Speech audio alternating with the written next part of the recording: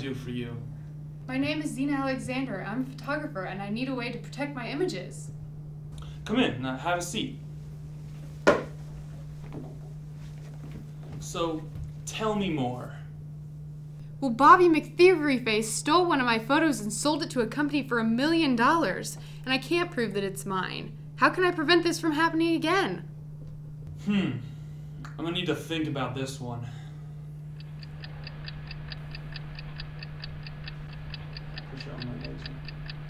I got it! We'll use digital watermarking through phase dispersion. What is that? Well, it's originally from a paper called Data Embedding Using Phase Dispersion. It's written by Hansinger and Rabbani, two guys out of Kodak. What is, you got this image you want to watermark, and then you have a secret image. Your name begins with an X, so we'll just make it a plain X. You embed this secret image throughout your image you want to protect, and we do this in a way that we can't see that there is this secret image embedded in it. So then when a thief steals your image, he's also taking your secret image with him, and when you call him out on it, you simply extract your image, and he can't do a thing about it. So how exactly does this work? Okay, so you want to get into the nitty-gritty of this process. Here we go. The first step, you create an image of random noise that's the same size as the secret image. Then you take the Fourier transform of your secret image and the Fourier transform of your noise image. Fourier transform is just transforming the images from the spatial domain to the frequency domain. Then you multiply these two Fourier transforms together, and you take the inverse Fourier transform of the product of these two to get it back to the spatial domain. You then want to do what's called zero meaning. That's where you take the average of all the values in the image and subtract it from each individual value. We do this so that the secret image is not detectable when we embed it in the actual image. Next, we want to multiply everything by a factor alpha.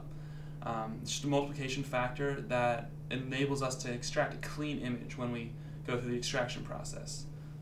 Everything we've done so far can be summed up in these equations, where S is just the mid-step secret message, M is the original secret message, C is that noise image we created, and E is the image we're going to embed in our image. And as we said before, alpha is just the multiplication factor. So once we've processed our secret image, it's now time to embed. In order to get the highest quality extracted image, we need to put as many copies of this secret image in our image as possible. The way we're going to do this is by tiling, like so. That's incredible. Well, how do we get it out to prove that it's mine? I was hoping you'd ask that.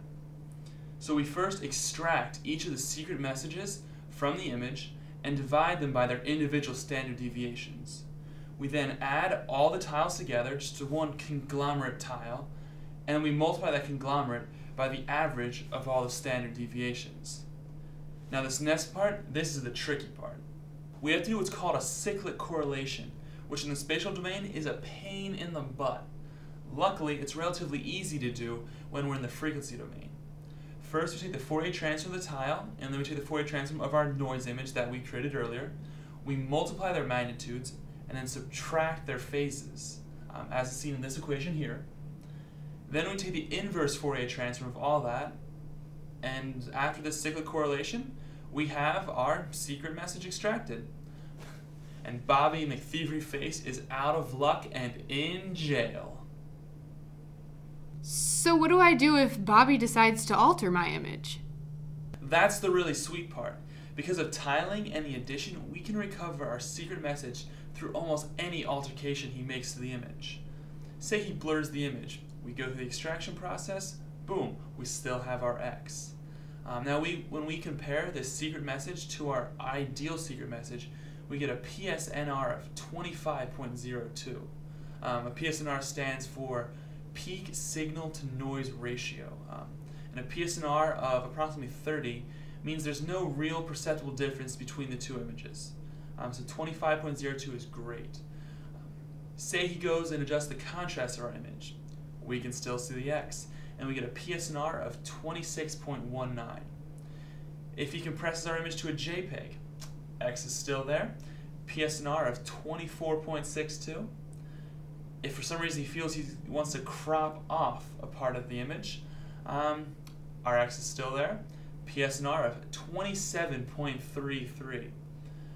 If for some reason he wants to add some noise, we still see the X, PSNR of 23.46.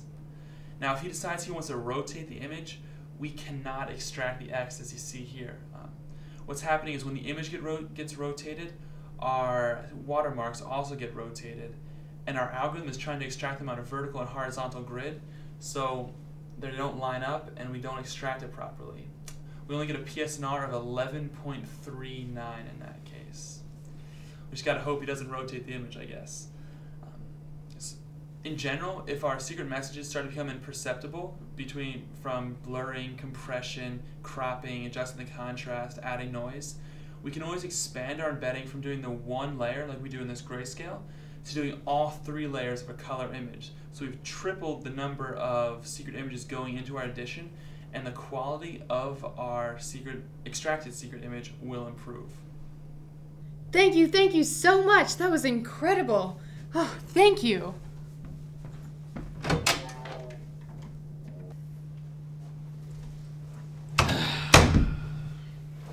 Another job well done.